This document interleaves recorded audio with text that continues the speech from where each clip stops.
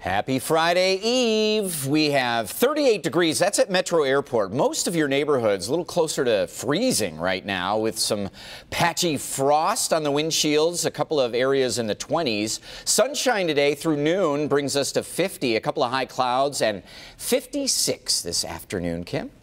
Thank you, Brandon. All right, well, here's a look at your commute this morning over on I-75. This is right at 12 Mile that we're looking down at, and traffic volume still very light. Roads are clear this morning, and no accidents to worry about as you head out the door. All right, sounds good. Thank you, Kim. We'll check out this video, surveillance video. The man you see here visited a California jewelry store to look at a diamond and decided to take it. Take it right out with him. The only issue is he forgot to pay for it, and it was all caught on camera. Was he rushing to his car to go get his money? Officers say the man ran off with a $27,000 diamond earlier this month in the city of Walnut Creek. They say that once outside, there was a getaway car driven by a female waiting for him. Wow. So far, police haven't gotten a lot of leads in their search for this man. That's pretty bold. I don't understand what you were thinking. The thing I don't understand is why people forget that there's surveillance cameras everywhere. Yeah. They have a full view of your face now. Man, oh man. Not going to run for very long. He's definitely going to get caught. It is 5:26. And new in our next half hour, the Pro Sport League that wants to let athletes use weed. We'll have details on that coming up. Yeah, major professional teams here we're talking about. Plus, restaurant rammed by an out-of-control driver. The frightening crash happening during the lunchtime rush. Plus, working to get the water back up and running. A live update on the water main repairs that are underway right now, impacting those 12 Oakland County communities. That's next. They protect. Live from downtown Detroit, Local 4 News Today at 5:30 starts now. It's a major step towards the efforts to fix the water emergency in Oakland County. See what's expected to happen tonight. That's coming up from our Nick Monticelli in a live report. Plus, postseason sacked. School leaders downriver tackle a tough topic, ending the winning season for youth football and the cheerleaders. Also, a frosty Friday Eve. We're waking up in... It says that. It says frosty Friday Eve right there on your screen. We're waking up to temperatures in the 30s this morning. Our floor director, Tanya, is a Friday Eve hater. It has caught on. But it's catching on like wildfire. Absolutely, like wildfire. Everybody, thank you so much for waking up with us here on your Thursday morning, also known as, just a reminder for those of you getting confused this week. I think, if anything, Brandon, people should hate Monday Eve. Yeah. Right? That's a tough one. Yeah. Because you know Monday's looming. That one's not going to catch on. That just seems sacrilegious. I don't know. We can get away with that. But, yeah, it's helpful, especially the Eve's Eve. Wednesday, it's like, oh, come on. Hump day, sometimes you can't get over the hump. But when you know it's the Eve and it's coming, the weekend, here we go. Bright smiles. Good morning. Hope you're waking up well. Maybe you're just getting ready for bed. Maybe you work the overnight shift like us. We have temps near freezing.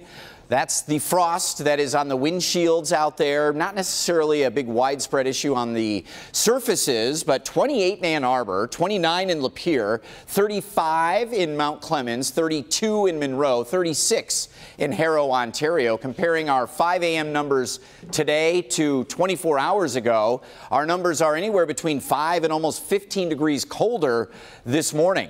We have clear skies, which means temps probably still cooling over the next couple of hours. 34 at 8 a.m., 50 degrees at noon, bright skies, and 56 this afternoon with sun and a few high clouds. A pretty good looking Friday Eve. Good fall day we've got happening today. So good morning, everyone. It's going to be a good one, and your commute looking great as well. We've got no accidents to report at this time, and I'm even talking about some construction that's ending today over in Van Buren Township. We're talking about the westbound lanes of Ecorse Road right at Michigan Avenue here. That has been closed, but it's reopening today at 6 p.m. So that's always good news when construction is ending, especially when it's part of your commute. Now we want to talk about some construction over in Detroit. The north and southbound lanes of Fort Street between Oakwood and Dearborn Street, only one lane open there. This is happening between the hours of 9 a.m. and 3 p.m. And we've got more construction to talk about over on US 23, but I'll tell you about that coming up in my next report at 5:44. Back to you. All right, Kim, we'll see you then. Meanwhile, it's 5:32, and Detroit voters are waking up and weighing their options after Detroit's 2 mayoral candidates squared off right here in the Local 4 studios for their one and only televised debate last night. Mayor Mike Duggan and his challenger, State Senator Coleman Young II, spoke on a variety of issues, including luring new business to the city, like the new Amazon headquarters. So when Senator Young says we lost Amazon, we haven't lost Amazon at all. The city of Detroit is starting to win again, and 20,000 more Detroiters are working today than were working 4 years ago because we're working together. There he goes again, talking about what they're doing downtown or midtown. What about the neighborhoods? What about the people? You have the unemployment rate of 22% or higher in these neighborhoods. Whatever he said he's doing, it's not trickling down to the people. It's not being given out to the neighborhoods. If you would like to watch last night's entire debate, we invite you to head on over to our website at clickondetroit.com. We have it posted there in its entirety. Everett, over to you. All right, right now we want to update you on the work repair that's being done for that water main break, that big water main break in Oakland County. We know the crews have been working around the clock to get this fixed as soon as possible. Local 4's Nick Monticelli is joining us live now at the repair site. And Nick, for the sake of all of the people having to deal with this nightmare, are they still hoping to get things back to normal by tomorrow night? That is the plan, Everett, and allow me to be the bearer of good news this morning. You can see right behind me here, this is the hole. That is where the pipe is underground underneath the 14-mile road, and I have just been told that the new pipe is in. It is done, and pressure testing is well underway.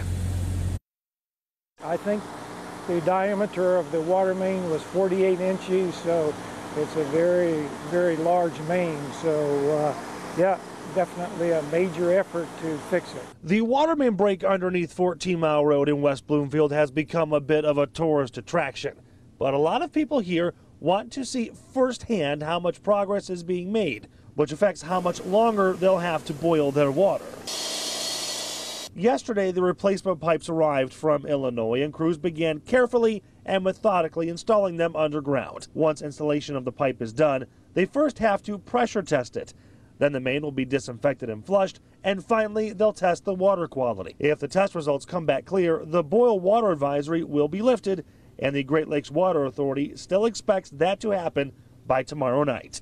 In the meantime, there are still about 35,000 residents in Farmington Hills without water at all.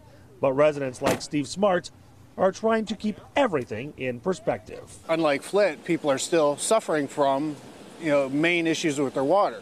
So with here, it's a little inconvenient. If we're, down for a few days, we can get by. Looking live now again at the construction site, you may notice there are not a whole lot of construction workers actually working in there. That is because, again, that line is done, and it's simply a wait-and-see kind of game now to make sure that the pressure holds up, the line doesn't bust open again, and then again those processes begin to test the water quality and make sure it is safe to go back home. Ravrod and Rhonda, I think I can hear a collective sigh of relief throughout all of Oakland County right now. Seriously, when you said that pipe was in, you should have heard the roar from our live studio audience. Everybody was so excited, including Rhonda right over here, having to deal with that herself as well. Okay, so is there any chance that things can be fixed sooner than tomorrow night? Fingers crossed. It should be just fine. They got the right line in, they did all the work properly, and they are doing this methodically and carefully to make sure that everything is done. But they will go through that 48-hour testing period to make sure the water is safe. So it shouldn't be, it can't be any earlier than Friday night, and it shouldn't be any later than that as of right now. Okay, well, they promised us by Friday night. At least it's not being extended to Saturday, Sunday, or Monday through the weekend. So we'll take it. Nick, thank you. Right. Yeah. A lot of hard work being done there. Time now is 5:37. So there is a Woodhaven youth football program that will not be able to compete in their postseason. The Downriver Junior Football League Executive Board upheld a decision to cancel the remainder of Woodhaven's season. Woodhaven's team was on probation after an altercation between parents occurred at one of the games. The board initially stated that they would let Woodhaven finish out their season, but overturned their decision in a meeting late last last night. Not only affects the football teams, but also the cheerleading squads and their competition will not happen either. Coaches and parents fought to save the team's season, saying the players should not have to pay for the behavior of some parents. It's about the kids. I mean, there has to be some other way to get the communication across so the adults change so it doesn't affect the kids. Pretty unfortunate that the kids will have to suffer. The executive board told Local 4 Woodhaven was on probation for a different incident and they had no other choice. Oh, you really feel for those kids. Former NBA Commissioner David Stern says that marijuana should be taken off the league's banned substance list. Stern says that he thinks players should be allowed to do what's legal in their state. He joined Al Harrington in a documentary to discuss the medical use of marijuana. Stern saying that sports leagues can play a vital role in understanding of the plant's medical benefits. NBA spokesperson says that the league's current position still remains the same. And with Halloween less than a week away, the city of Detroit is looking for candy and time donations to go hand in hand with efforts to promote family-friendly activities on Halloween. Bags of individually wrapped candy can be dropped off at any police department precinct. The city is also looking for volunteers to help patrol Detroit neighborhoods and vacant structures for the next few days and nights leading up to Halloween. We definitely want to have a safe and happy holiday. Yes. Have you seen the forecast for Halloween? Let's not go there. Let's just say we're hoping in the extended forecast as it gets closer, it starts to change a little. But layers, everybody. Yes, you definitely want to start coats. digging those we don't out. have to wear coats. I know. All right, it's 5:39 here on your Thursday morning, Friday Eve. Another community has decided to impose new rules for trick-or-treating. New this morning, the age limit and a curfew that has some kids and parents complaining. Plus, new information coming out of Las Vegas in the mass shooting there. What the gunman did in his hotel room before pulling the trigger. That's next. We've extended. Welcome back. Determining a motive for the man who's responsible for one of the deadliest mass shootings in modern history continues to keep investigators real busy. Officials have looked into every detail of Stephen Paddock's life, and they haven't found anything that points to what drove him to kill 58 people in Las Vegas back on October 1st. New information shows that Paddock removed the hard drive from at least one computer that was found in his hotel room at the Mandalay Bay Resort. Investigators are continuing to hunt down that possible motive. Shocking new surveillance video shows the moment an out-of-control car plows right into a business in Maryland. This was a restaurant, and it happened right during their rush hour. You see people were all sitting there when the car came plowing through, barreling right through the crowd, through the wall, the crowded bar area. From another angle, you can actually see some people rushing over to help those victims. The people were hurt too seriously. The driver said that her brakes went out and she lost control. All right, well, who has the most spirit in all of Metro Detroit? Well, this week we found out it's not just a spirit squad, it's their families too. Here's a look at the 4 Frenzy Best Spirit Squad of the year. Let's go team! Let's go team! Let's go team! Hundreds of schools were nominated, thousands of votes were cast. And the first place winner for the 2017 4 Frenzy Best Spirit Squad Award goes to the Roosevelt High School Bears. The girls were thrilled about the accomplishment and say they couldn't have gotten to where they are without the support from their families, who were constantly voting and encouraging the neighborhood to do the same. They all had like alarms set every hour to vote. Those are like the people like you look up at the crowd on Friday nights and they have their pom-poms and they're shaking, so I know that they care about cheerleading just as much as we do. These girls don't just have team spirit, they have dedication. They're practicing for at least 2.5 hours every weekday to get their routines down. They also do weight training in the morning 2 days a week. Their main focus right now is cheering on the football team. But this Spirit Squad is always cheering on the Wyandotte community. It's not just about our school. We go to like surrounding schools in our district. We perform for like the special needs kids. We get out, we do many of activities. So what makes this team so unique? Sure, they're a group of talented girls, but what sets these cheerleaders apart from the rest? Our community has embraced cheerleading, and the football players are amazing to our girls. We just have a really good fan base here. 1, 2, 3, Bears! Wow. Oh, man. So much spirit. Doesn't it make you miss cheerleading? I was feeling really nostalgic yesterday, to be honest. Oh, well, congratulations. Yes. Wyandotte. That's awesome. Yes, and this week's 4 Frenzy Game of the Week will actually be at Wyandotte Roosevelt High School as the Bears take on the Temperance Bedford Kicking Mules. So it's going to be a good one. Yes, it is. Yeah, lots of spirit. Wait, who? I know, right? The Kicking Mules. Oh, that team. Okay. Yes, that team and the Bears. It's going to be a good one. You're going to be there? Yeah, absolutely. I wouldn't want to miss that. Yes. How's that weather going to be for football, Brandon? Well, I'll tell you, some areas are going to be playing in the rain on Friday. The way it looks right now, the model data is advancing Friday rain just a little sooner than we thought yesterday, but not dramatically different.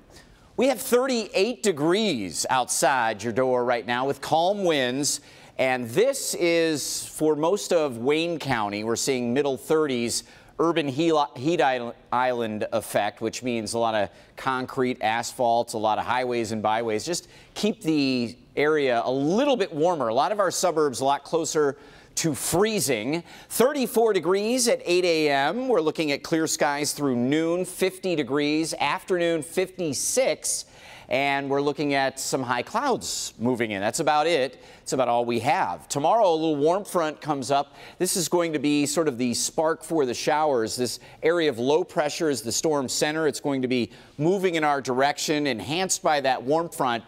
Could bring us closer to 60 degrees tomorrow. However, the one problem that we see here, not today, through the model at 2:30, we're good to go. Into tomorrow, we're looking at an increase in clouds, especially during the late morning, early afternoon hours. 1 p.m., the models show a couple of showers in our west zone, but I think the lion's share of this really gets going by about 7, 8 p.m., especially on the east side here, south zones, metro zone, and maybe parts of the east-north zone, if you know what I'm saying here. Maybe a dividing line right along 275, east of 275, Friday night getting the heaviest rain, which would include our Friday football frenzy. What about this? Our Halloween forecast. Not so funny, Mr. Price. 43 degrees and windy, an isolated shower or two possible. Again, that's Tuesday, Halloween. It's going to be a cool one. Layer up with the costumes. It's going to be a cool weekend as well, but I think the rain ends Friday night into early Saturday. By 10 or 11 a.m., we should be good to go. Very autumnal, cool football weather. Tonight, we invite you to an evening under the stars. This is a Dancing with the Stars kind of event, and I'm going to be out there, cutting up the rug a little bit, as we showed yesterday, but it is for a great charity, Full Circle Foundation, helping special needs families, and we encourage you to check out the information on the Scene on 4 tab of Click on Detroit. You can also vote for me, your favorite meteorologist and dancer. Kim? Yes. Yep. Vote for B. And it's at the Rooster Tail tonight. It's going to be a good one, Brandon. Best of luck to you. I know I'll be casting my vote for you. All right, well, let's take a look at what's going on right now. No accidents, so we've got to talk about some construction. And this is for those of you who travel through the Madison Heights area. We've got construction over on the eastbound side of 12 Mile, right near I-75 here. Only one lane open there, so it's probably going to be slow. This is happening between 9 a.m. and 3 p.m. today and tomorrow. So if you're out running errands in that area, you may see some backups. Also, I want to take a look at some construction on eastbound Michigan Avenue between I-94 and Ecorse Road. One lane blocked there until 5 o'clock today. And then northbound US 23 between Barker Road and 9 Mile, one lane blocked there. This is a nightly project happening 8 p.m. to 7 a.m. and this will continue through Saturday morning. Over to you. Alrighty, Kim, thank you. It is 5:50 and we are just 5 days away from Halloween. Do you have your costumes picked out yet? Of course, you know, every year we go all out here on Local 4 with our costumes. It's a yearly tradition for us to dress up and then surprise you with our costumes. So how about a little throwback Thursday to circa 2015? Yeah, a little flashback Friday Eve. Rubaka. Nick Monosolo. Traveling through hyperspace ain't like reporting the news, farm boy. Princess Rhonda. Help me, Local 4 News Today viewers. You're my only hope. Frank McSkywalker. I'm Frank McSkywalker. I'm here to rescue you. And Darth Casimir. The Local 4 is strong with this one. I'm Princess Rhonda, here on Death Star. What's wrong with us? I love Princess Rhonda. That's one of my favorites. A little known secret about this one, she keeps that wig and wears it on the weekend.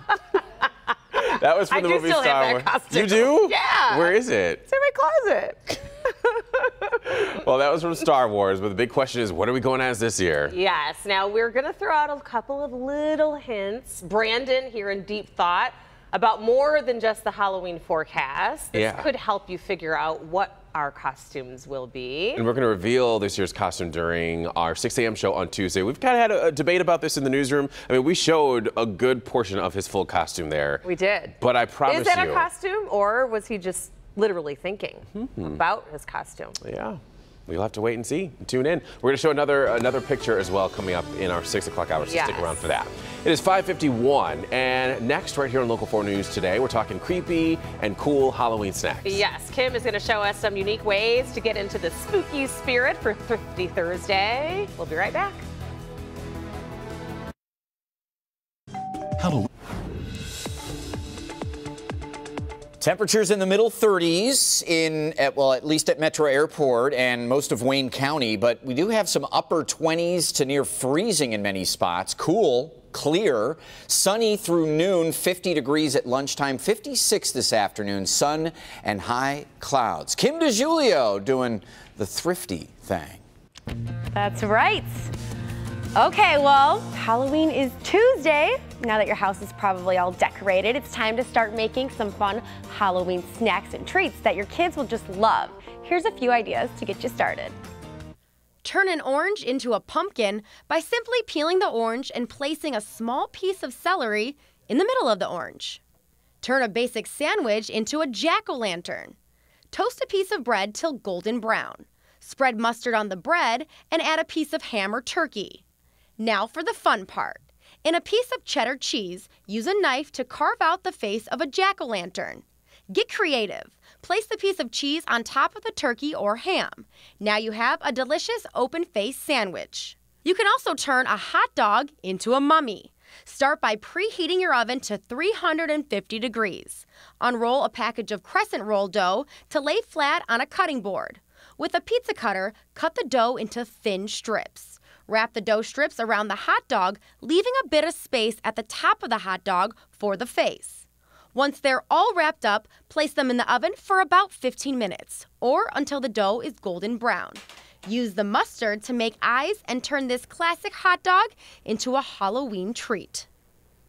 Wow.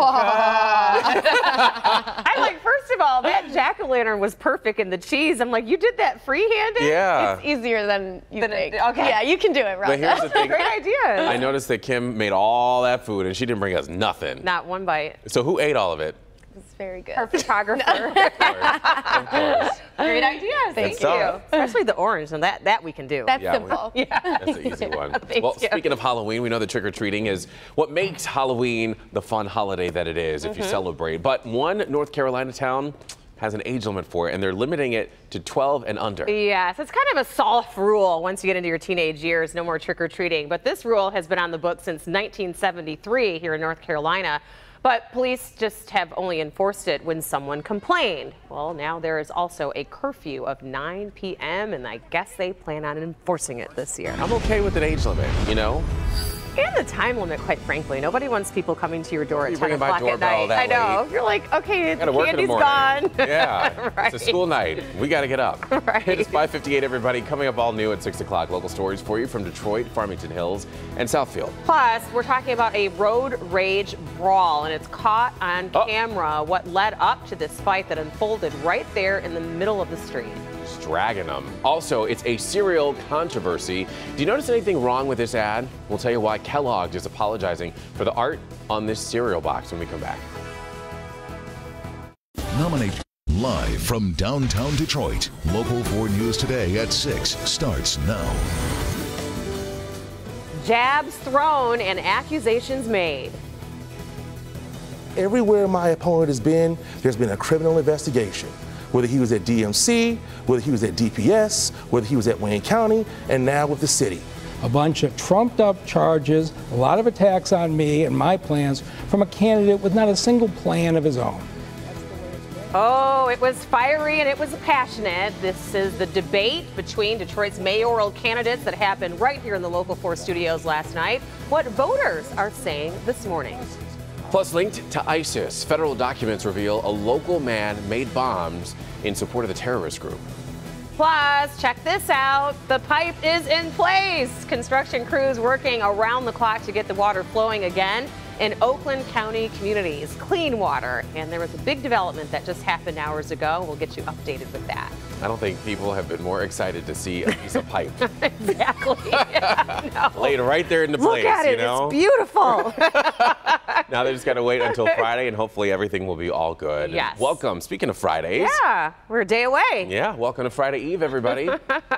Thanks for waking up with us, too. And we'll get you updated on the big stories this morning. But first, it is really cold. If you're getting the kids up and ready for school today, it's time to pull out the heavier coat, huh? Yeah, we started at 37, Brandon. We went up a degree, and I can feel it. 38. Woo! Well, and then everything goes back down. We're down to 36 now. So we still have another almost 2 hours before the sun comes up. And that is usually the coldest time of the day, right about 7:30. So still could drop off a little bit. A live look here at Mount Clemens, clear skies, 36 at Metro. But look at Ann Arbor, the airport in Washtenaw County, 29, 28 in Lapeer. It's freezing in Pontiac, 33 down in Monroe, 36 in Harrow, Ontario, Mount Clemens at 33. Bus stop temp right around freezing, so yeah, you'll need probably the gloves out there, but grab the shades as well. Cold in the morning, sunny through lunch, and in the afternoon it's just a few high clouds. Double Nichols, the high temperature 55 degrees today, guys. Ooh, that sounds chilly. Yes. Mm-hmm. Well, I have the better news out of the weather and traffic duo this morning. Right. And that news is that we are looking good out there. Okay. So let's take a look at the maps right now to see what we're dealing with. You can see that we've got green on our maps. That means that we are good to go. No accidents to report at this time. But this is a closer look at your commute right now. We're looking at Southfield Freeway right at 8 Mile, and it's pretty quiet out there. Traffic volumes are building a little bit from the last hour or so, but roads are drying up from that rain that we had yesterday, and visibility is good. So we are good to go this Friday Eve. Yeah, I said it. All right. Well, we also want to talk about some I-696 construction, so I'll let you know about that coming up in my next report at 6:14. Back to you. All righty, Kim, thank you. It is 6:03, and the fight to be Detroit's next mayor heating up as both candidates went face-to-face in their one and only televised debate. Yes, and at moments it actually turned personal, but both Mayor Mike Duggan and challenger Coleman Young II did manage to touch on key issues that are impacting the city and the people. Local 4's Nick Monticelli shows us where both candidates stand on those issues. Well, the debate between Mayor Duggan and Senator Young was wide-ranging in topics, going from safety in Detroit all the way to auto insurance. But everyone agrees that both men came ready for a fight. In their first and only televised debate, the two men vying for Detroit's top job defended their records while their opponent tried to attack it. Duggan and Young II debated the challenges facing the city, from neighborhoods to race and crime. I don't need any statistics to know this city is not as safe as it needs to be. Put officers on the beat, walking the beats. You better hope that they're walking in front of your house when you dial 911. What we have done is deploy officers to cut the response time. Whatever he's talking about doing is not working. Mothers are burying their children, and Chief Craig is more interested about making the numbers work and talking about CrisisNet than putting together a plan to keep the people safe. Both also addressed plans to fix Detroit's notoriously high auto insurance rates. We need to make sure that auto insurance companies stop charging people based on their territory.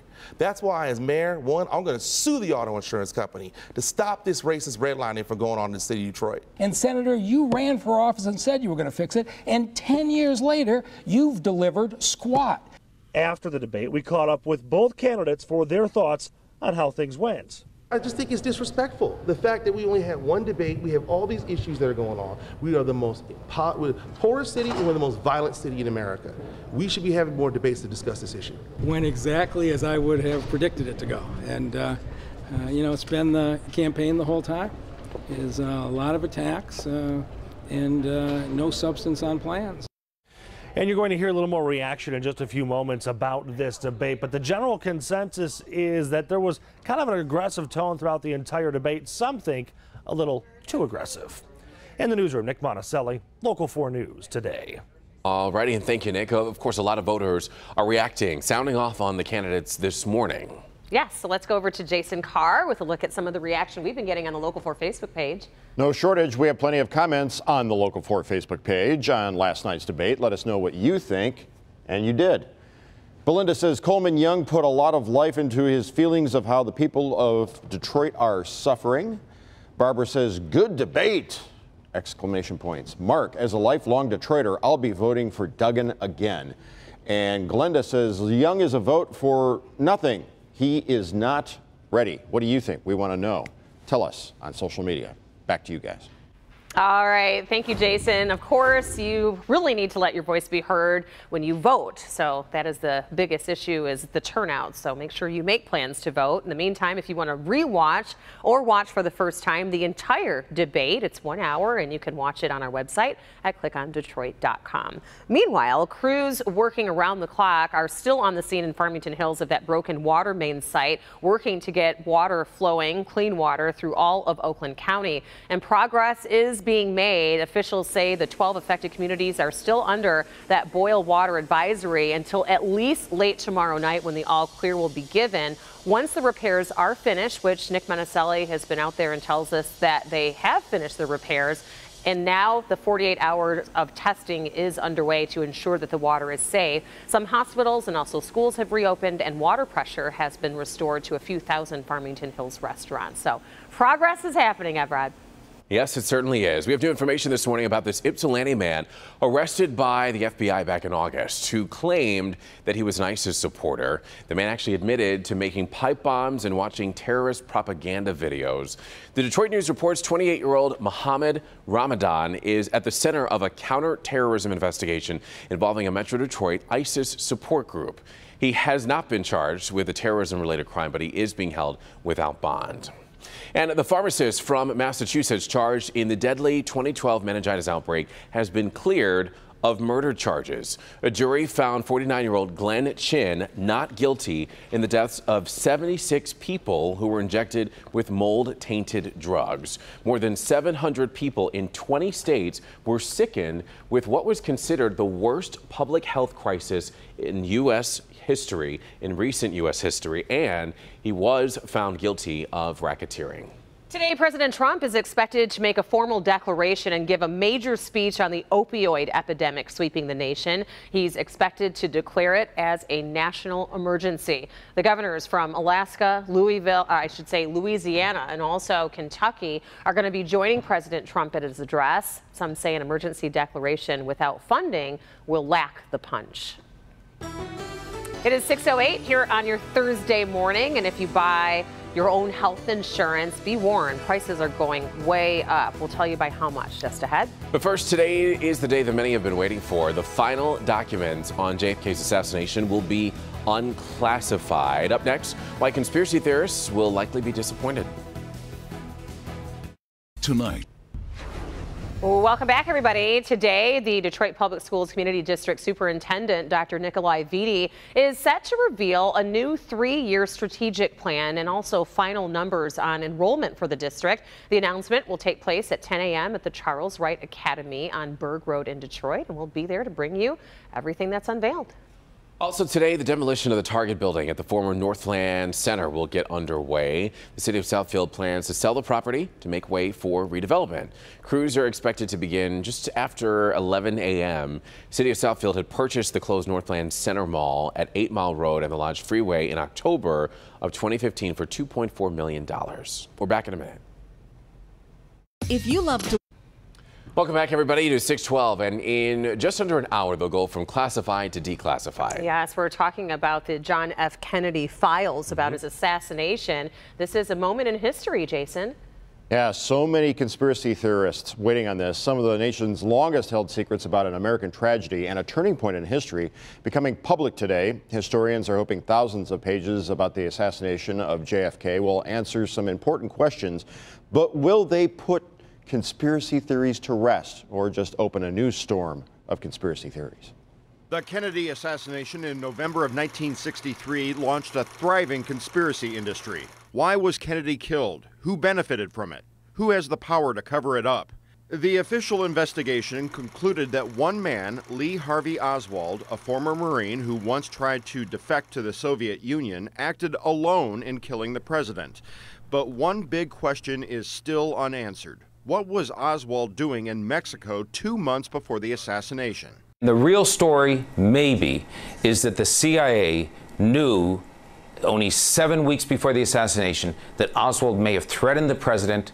He returned to America in early October, and they did what the CIA always does. They told no one. In 1992, Congress decided that because so much information in the Kennedy files was classified, undermining public confidence in the investigation's conclusion, the National Archives was given 25 years to make all of it public bit by bit.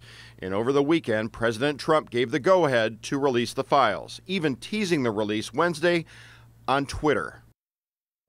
So interesting, he said. The files will be released at 7 a.m. on the National Archives website. Of course, this is assuming the CIA and the FBI didn't convince the president to keep some of it classified. We have all the information on how to find the files on the homepage of clickondetroit.com. But be warned, insiders say you won't find any bombshells. On NPR, I heard that the chief worry was who was going to be embarrassed by incompetence in the investigation, that sort of thing. But as far as like a conspiracy plot, it was the Cubans, it was the Russians, and here there's not much there. Not much there. Well, it's wait so and see. fascinating. Yep. Yeah.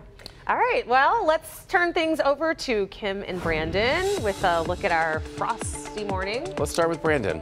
Ask and you shall receive, not because I'm on now, but I was asking for your storm pins for rain totals from the last couple of days, and here's a good one. This is coming from Wood 2002 over in Northville, almost 2 inches of rain. So many spots getting those soaking showers, and now the dry air has moved in. Your Local 4 Storm Pins is a great free app, a way to sort of social media, engage with other weather warriors around Metro Detroit, and severe weather also tracking on storm pins is key. Let's look at some of these numbers out there right now. Frosty, no doubt about it. Lapeer 28, Sandusky 30, Emmett is 30, Macomb 29 right now. It is 31 in Oxford up north, and Sterling Heights 33, Mount Clemens 33. You see freezing or below freezing in most of Livingston County right now. And 28 degrees Ann Arbor, 29 Manchester, it's 33 in Monroe. And so this morning we have the ingredients for frost. Clear skies, check. Light winds, check. That allows the cool air to settle, and the dry air after these 2 days of rain. That dry air came in last night. It is here, but the soil conditions are a little too warm for a lot of surface frost. A lot of this probably on the windshield, a little defrost, maybe a little scraper. I don't think it's going to be that terrible, but we're looking at some patchy frost around through 8 a.m. Noontime, bright sunshine, 50 degrees, some high clouds coming and going, 56 for an afternoon high. We have a system coming out of the west-northwest, not today, but for tomorrow. Just want to give you a sneak peek into Friday here real quickly, because this is probably going to hold off until the late afternoon and especially evening hours, which means your Friday night football games certainly could be wet, especially areas east of 275. That's Friday night through about 11 a.m. on Saturday, which means the Big House should be mostly dry but cool in the afternoon hours. Here is your 1-800-HANSON's weather window and proof that the winds are calm and the skies are clear out there. Beautiful look at Old Glory trying to fly out there, but just sort of hanging. Yeah. Just hanging on a Friday Eve. Hanging out. Hanging on a Friday Eve. That's not a song if you were wondering at home. Good try, Brandon. All right, well, good morning, everyone. Still looking great out on the roads. No accidents to report about at this time. So we've just got some construction to talk about over on the north and southbound lanes of the Lodge between Forest and Grand River. 1 lane blocked between 9 a.m. and 3 p.m. This will also be happening during that same time tomorrow. So you may see a slowdown if you travel over on the Lodge. And then if you do travel through Royal Oak, westbound I-696 between Coolidge and the Campbell Hilton exit, there's going to have 1 lane blocked there between 9 a.m. and 3 p.m. So keep that one in mind as well. Now let's get a live check at your roads right now with our 1-800 Call Sam Chopper shot. We are looking down at I-75 right at the Big Beaver exit, and things are good here. It's getting a little busier, but you can see that we do have great visibility this morning and roads are drier. We're looking a whole lot better than we were yesterday at this time. So it's going to be a good commute. Rhonda. All right, sounds good. Thank you, Kim. And in today's consumer headlines, Kellogg's is now apologizing for what some are calling a racist cereal box. Plus, several hundred Rite Aid stores are about to close their doors. But first, health insurance premiums here in Michigan are going up. Let's get to Maribel Aber joining us now live from NASDAQ. Good morning. Hey, good morning, Rhonda. Insurance premiums are set to rise an average of 27% for the hundreds of thousands of Michigan residents who buy their own health insurance. Consumers eligible for income-based tax credits will be protected from the increase. Enrollment for 2018 begins in a week. 8 Michigan insurers will participate in the marketplace, and the state says premiums are higher than expected because of changes in Washington. Walgreens is closing almost 600 Rite Aid locations as part of its deal to buy its smaller rival. The locations we close overlap with another Rite Aid or Walgreens outlet, according to a Walgreens executive. Walgreens is buying more than 1,900 Rite Aid stores for $4.3 billion in cash. And once the deal closes, Walgreens will have about the same amount of stores as CVS. Kellogg's will redesign a corn pop box after some of the art on the cover was racially insensitive. The box featured cartoon characters shaped like corn kernels in a shopping mall, but the only brown corn pop was a janitor operating a floor waxer. A Twitter user called the company out, and Kellogg apologized, said it was committed to diversity and would update the artwork. That's latest in biz. Back over to you, Rhonda. All right, Kim, I'm sorry. Mirabelle, thank you. Had Kim DiGiulio on the brain. I don't know why. You're thinking about those mummy hot dogs. Probably. 6:20 is your time, and it's now only 5 days away until Halloween, which means our huge costume reveal that we put so much thought, time, and effort into is going to be happening. Yes, we want to give you a sneak peek at what this year is going to hold. And here is a full look at your costume, Rhonda. Looking is it my costume, there. though? Well, you could be going out shopping for your new costume, or you could just be finishing anchoring Local 4 News today. Who knows? But I like the hat, though. This is a little bit of a hint of what we've cooked up, and we're going to continue to show you hints all the way up until Halloween morning. But make sure that you are tuned in, because I really think that we have outdone ourselves this year. That's at 6 a.m. on Tuesday morning, Halloween, when we will reveal this year's costume. We had a special screening of it, and we enjoyed watching it. It was very entertaining. Yes, you are going to have the on the floor rolling over laughing. 6:21 is your time. It was an instant classic in the Fall Classic, the history made in last night's World Series matchup.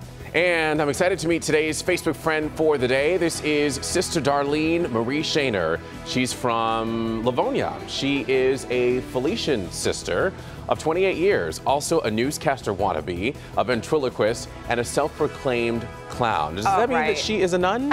I love Sister Darlene. All right, Sister Darlene. She sounds like a real fun person to be around. We are going to mail you a Happy's Pizza gift card for being our awesome Facebook friend of the day. Congratulations.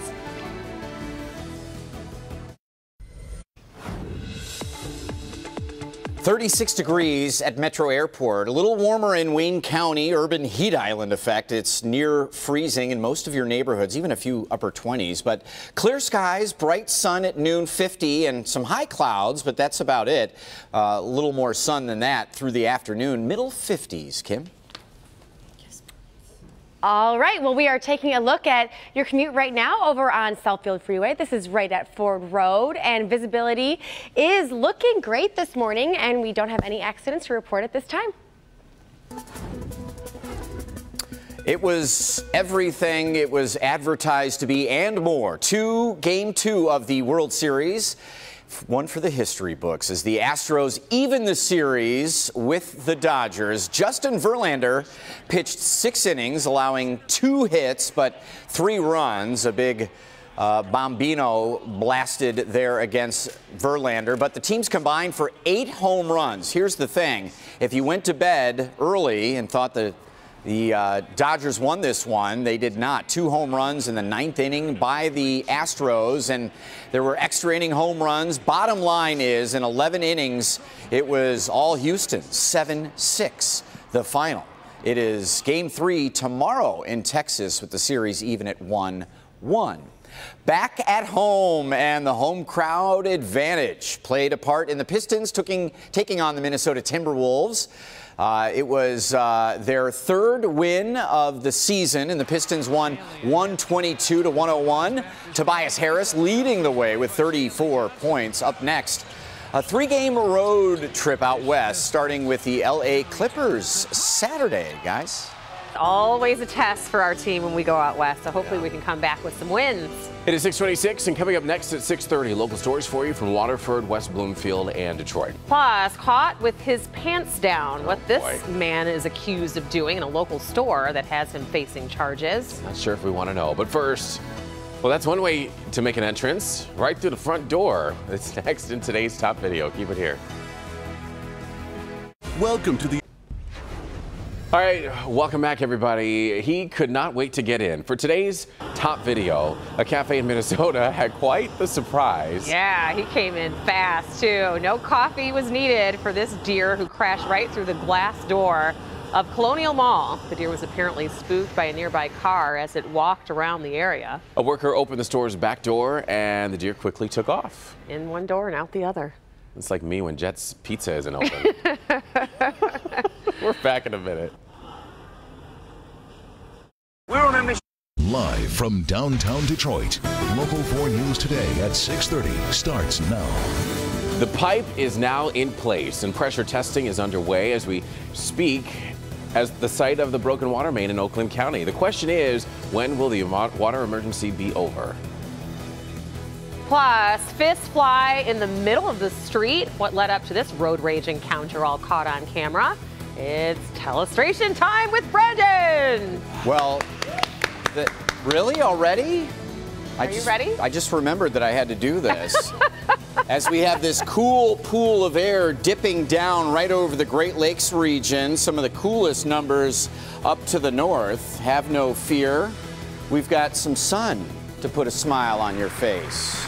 Wow, the crowd roars instantly. Yeah, that was a good one. But how much smiling were we doing when we started the morning out in the 30s? Listen, sunshine cures all. Think about how gloomy it's been the last few days. That is very true. We need some sunshine around here, Brandon. This is Evrod. Womp womp. Well, it is cold, no doubt about it. Now, Metro Airport 36 above freezing, urban heat island effect. What is that? A lot of highways and byways, concrete, asphalt building. It does keep the surface a little bit warmer, but many of our suburbs, Ann Arbor 28, Lapeer 28, Port Huron 28. We have 30 over in Adrian and 29 in Howell. So it is certainly cool in many of the suburbs out there. Right around freezing, maybe a little bit warmer than that as the sun comes up just before 8 o'clock. But bright skies and 50 degrees through lunchtime. The winds are a lot lighter today with a mix of sun and high clouds. 56 degrees, a little below normal, but a very nice day today. Middle 50s. We could hit 60 degrees tomorrow. We have a little warm front that is moving up from the south, and it will be bringing warm air. It also will spark some of these showers to our west to come into your Friday forecast. I'll have that coming up. Want to get it to Kim DeJulio and 4 Live traffic in the meantime. Finally, dry roads. Yes, dry roads to start off this Thursday morning, and that's not what we were dealing with yesterday or a lot of days this week, so we've had some tricky commutes. So luckily, we're not dealing with that today. However, I want to let you know about something that could slow you down over in Van Buren Township. This is construction that's been going on the westbound southbound side of Ecorse Road, but it's actually ending today, so that is some good news. This is right at Michigan Avenue here. It's been closed, and it's going to reopen at 6 o'clock tonight, so that is good news for those of you who travel that way. But I do want to show you what your roads look like right now, so let's take a live look with our 1-800-CALL-SAM Chopper shot. This is I-75 right at I-375. It's getting busier out there, but still looking great. Visibility looks great as well, and if you're headed downtown this morning, this is what your commute looks like. Nothing to slow you down. Back to you. Thank you, Kim. It is 6:33, and Detroiters might now have a better idea of who they're voting for in this year's mayoral election after Mayor Mike Duggan and State Senator Coleman Young II debated last night. Yes, and they sparred the two on many issues, including car insurance rate, racial division, and also the potential for that new Amazon headquarters. Here's a preview. We have a chance to pass driver's choice right now to put $700 in the pockets of the average Detroiter, $1,000 in the pocket of every senior citizen, and I'm tired of our legislators in Lansing having excuses why they can't get anything done. All you're doing is taxing poor people and people who are mandated to buy a product that they can't afford. They charge based on your sex, they charge based on your race, they charge based on your occupation, they charge based on your education. It's wrong. Now, a lot of accusations were made during the debate, but one comment from Coleman Young II is getting a lot of attention. It is time to take back the motherland. It is time to take our freedom back. Vote for change. Vote for Coleman Young for mayor. If you would like to see the entire debate in its entirety, we have it posted on the homepage of clickondetroit.com. Well, this morning, major progress is being made. The pipe that's needed to get water flowing again in several Oakland County communities is now in place. Let's go live now to Local 4's Nick Monticelli, who is in West Bloomfield, right there at 14 Mile and Drake, where emergency crews have been working nonstop. We can hear them behind you.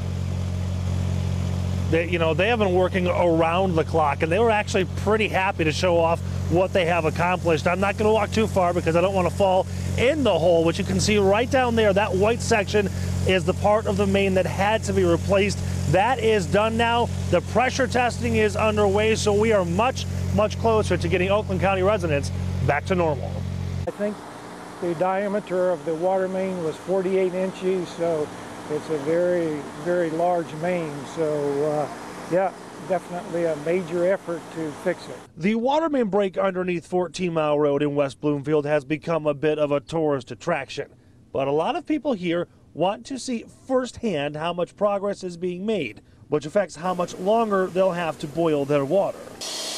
Yesterday, the replacement pipes arrived from Illinois, and this morning, after careful and methodical installation, the new pipe is in.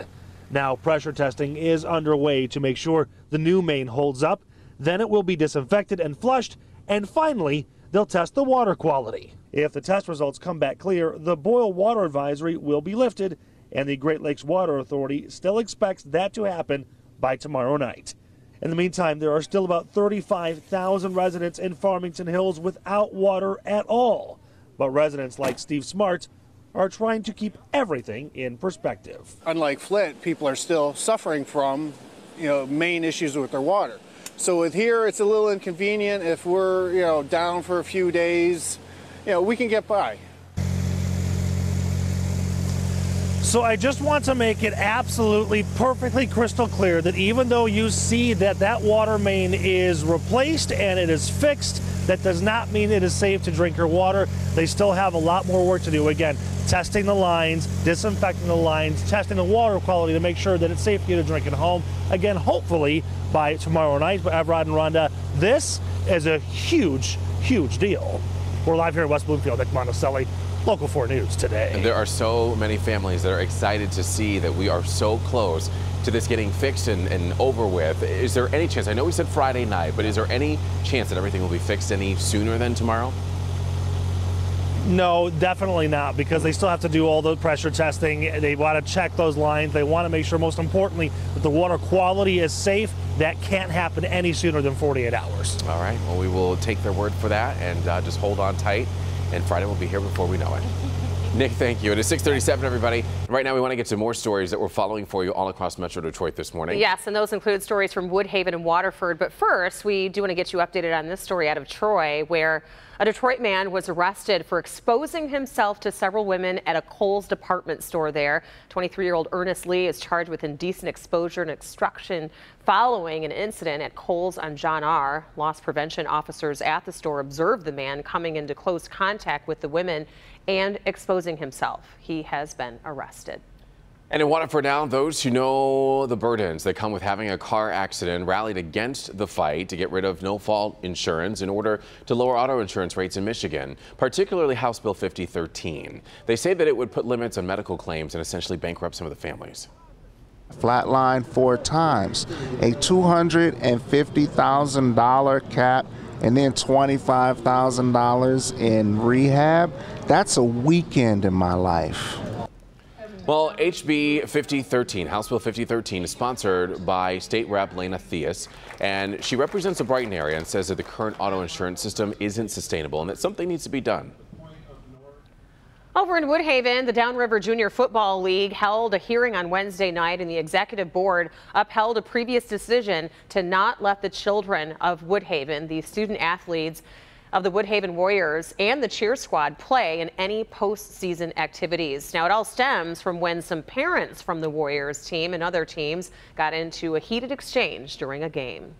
It's about the kids. I mean, there has to be some other way to get the communication across so the adults change so it doesn't affect the kids. Yeah, you certainly feel for these kids. No word on if the team will try to protest the decision. It is 6:39 now on your Thursday morning. Let's send things over to Jason in studio to see what he's working on coming up. It is a community effort to beat bullying. How you can join the conversation coming up. Hank? It's not your typical looking Halloween pumpkin, but a teal colored pumpkin could help keep your child safe on Halloween. I'll show you how in my Help Me Hank report.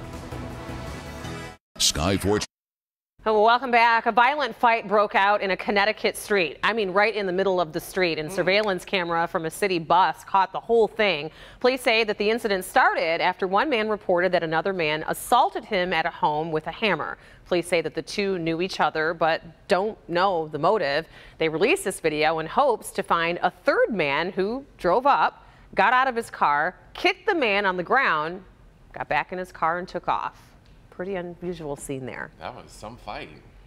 Well, for kids, Halloween is a night of costumes, candy, fun. Yeah, but trick-or-treating for some can be dangerous. Our consumer investigator, Hank Winchester, has an easy way for you to provide treats for kids with allergies, and it's all done with a pumpkin. The teal colored pumpkin you see there, it stands out. It should, and it will on Halloween night, because if it's placed in front of a home, that person is telling you they're handing out treats that are safe for kids with allergies. I love dressing up as Belle from Beauty and the Beast. I was Red Ranger, and that's a costume that stuck out to me. I was the Statue of Liberty once. On Halloween night, trick-or-treaters will be dressed up in all sorts of costumes with one goal in mind: candy. And while candy is obviously the go-to, you need to remember 1 in 13 kids has a food allergy. So a candy bar loaded with nuts could send a child with a nut allergy to the hospital. If you plan on providing other treats for kids with allergies at your home, place a teal pumpkin on your porch. It is the sign that you have treats safe for all kids. We bought this plastic one and just painted it, but you can also buy teal pumpkins at craft stores or bigger box retailers. Need an idea for what to give out? Halloween pencils, stickers, even glow sticks. Just remember to keep it all in a separate bowl from the candy itself. Beyond looking for the teal pumpkin on Halloween night, we have more safety tips and information for you and your family before you head out with your children on Halloween. Everything you need to know will be found on the Help Me Hank page at clickondetroit.com. I'm Hank Winchester. Help Me Hank. What a great program. Yeah, it's a very good idea. And here's the thing, on my to-do list here, buy Halloween candy. Oh, what are you going to buy? Oh, well, my favorites, of course. I know. Isn't that how it works? Kit Kats, Crunch Bars. Maybe a few mini Snickers for me. Just grab a handful. And I'll leave them on your desk. Okay. Deal. What's your favorite Halloween candy, Brandon? Bit of honey and those, Jason, what are those, the black and orange wrapped peanut buttery that's nougat? your favorite? Those are Reese's. No, they're not. The ones that are in like they're like old school. Paper. Wax paper. The ones that nobody wants. Bring them my One way. of them's like black licorice flavor. Let's go. I You love like it. that? I love it. Wow. I'm not joking. I don't know if that's my favorite, but I just, I'm an oddball. Whoa. Local 4 storm pinner here, Jalishma 15 from St. Clair, showing a cool cloud yesterday. You can kind of see the LCL, the lifted condensation level here, where the cloud level begins. This is not a storm shelf cloud, but these are the showers and clouds that were leaving yesterday afternoon over in St. Clair. And then want to show you one other one here, kind of cool. This one is, I believe, there it is. Check this out. The skeletons in Madison Heights. This is Buck 1127. I do have your Halloween forecast coming up, but look at the one skeleton with the umbrella. You might need it coming up. It's cool out there right now, and it is clear. We're talking about the Halloween shower chances. 28 degrees in Lapeer, 31 in Howell, near freezing out there at the bus stop. So maybe some light gloves and a thicker jacket this morning, but sun and high clouds, 55 this afternoon. We're looking good with this warm front tomorrow, bringing us to near 60, but showers possible by about 6 or 7 p.m. Again on Friday afternoon or evening. Looking ahead to Halloween, 40s, breezy, a chance for a couple of showers. It's early, so we're not locked into that, but it does at least look cloudy and breezy as we head into early next week. And again, rain chances tomorrow evening through about 10 or 11 a.m. on Saturday. So if your church has a little trunk or treat, later is better for that on Saturday. Tomorrow night, try to get it in before 7 p.m. I, tonight, will be at this Evening with the Stars, a Dancing with the Stars event that helps to raise money for Full Circle Foundation, helping special needs families on the east side, mainly. And again, I'm going to be dancing tonight at the Rooster Tail and hoping to raise money. We've got all the information in the Scene on 4 tab. Click on Detroit.com. Kim? Vote for Brandon. Oh, he's practicing. That was good. Well, maybe a little bit more practice for tonight. Okay. Good morning, everyone. We are having a great morning out there. Look at our maps this morning. This is a look at the big picture. No accidents to worry about right now. We're just talking about some construction over on northbound I-75 between 8 Mile and I-696. One lane block there between 7 a.m. and 3 p.m. This also happening tomorrow as well, so expect to slow down there. Also on northbound I-75 right at Square Lake, one lane blocked there during that same time, 7 a.m. to 3 p.m. and tomorrow as well. Now I want to give you a look at what your roads look like with our 1-800-CALL Sam Chopper shot. And this is a pretty shot of Southfield Freeway right at I-96, and it's getting busier out there, but still no problems, and conditions are good for your morning drive. Over to you.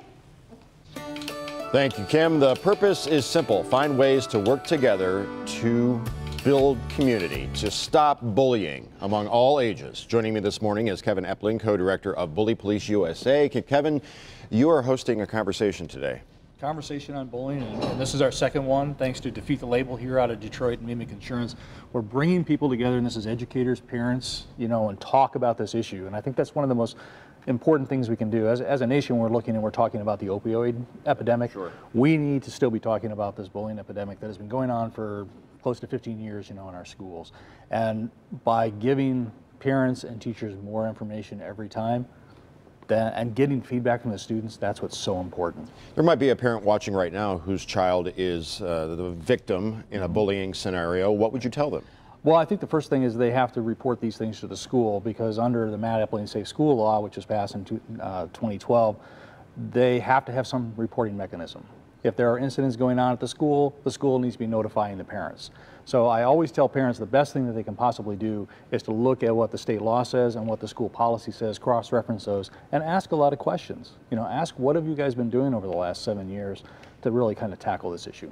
What if that same parent feels like they need to come hear you speak, come be part of the conversation? Who's going to be at the conversation? Where's it going to take place? Conversation is going to be in Waterford, and we have Tom Izzo is going to be one of our keynote speakers. Go green. Go white and kick the day off. We have 6 breakout sessions throughout the day, and then Justice Bernstein is going to come and close us out for the day. And also we're going to have a panel of students that I'm going to be talking with them specifically about, bullying and the stress it adds to their lives. So when you talk to the students, what do you often hear? A lot of times you'll hear from students that people aren't listening to them and people aren't reacting when they're telling them that things are going wrong. So my big thing for all the time I've been dragged into this is empowering those students, but at the same time we have to get adults to really listen and react when those students are telling them things. Schools really need to have a 5-year plan, not be thinking every 6 months. Let's change and let's do something. Let's make a 5-year plan that we can really do something. All right, 9 a.m. to 3 p.m. today at Oakland Schools in Waterford. Thank you so much, Kevin, for being here. Thank you very much. Good mission and an important one, too. It is. Let's go back to you guys. Quite the lineup of speakers as Absolutely. well. Yeah, very important very information. impactful. All right, it is 6:51, everybody. And today's stories to watch for coming up next. Keep it here. Well, welcome back, everybody. It's 6:54 here on your Thursday morning. Some stories to watch for. Repair work at that broken water main in Farmington Hills is now complete, and now pressure testing on that new pipe is underway. Later today, water quality testing will begin. If the water is clear, the boil water alert will be lifted. That's expected to happen by tomorrow night. President Trump is expected to declare a national public health emergency later today in response to the whole opioid crisis. He promised during the campaign to aggressively take on the emergency, and today will be the first major step that he takes in tackling the issue. And in a few minutes, the National Archives will release tens of thousands of government documents surrounding the assassination of former President John F. Kennedy. Historians say that it could shed some light on what the CIA knew about Lee Harvey Oswald prior to the assassination. Jason? Today on ClickOnDetroit.com, the cost of college tuition is on the rise again. A big surprise, right?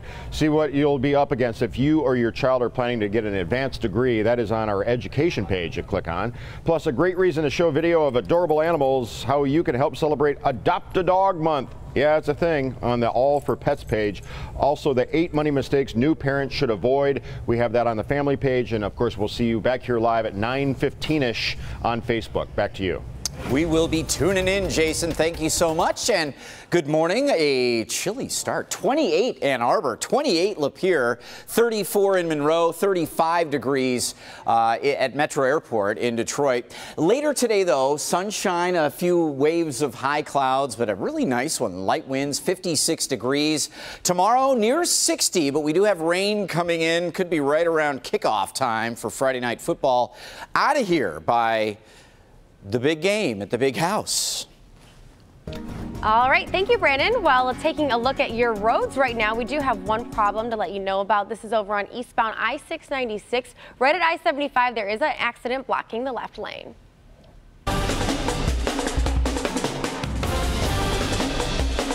All right, well, after hundreds of nominations and thousands of votes, it's time to announce our For Frenzy winner for Best Spirit Squad. The winner is the Wyandotte Roosevelt High School Bears cheerleading team.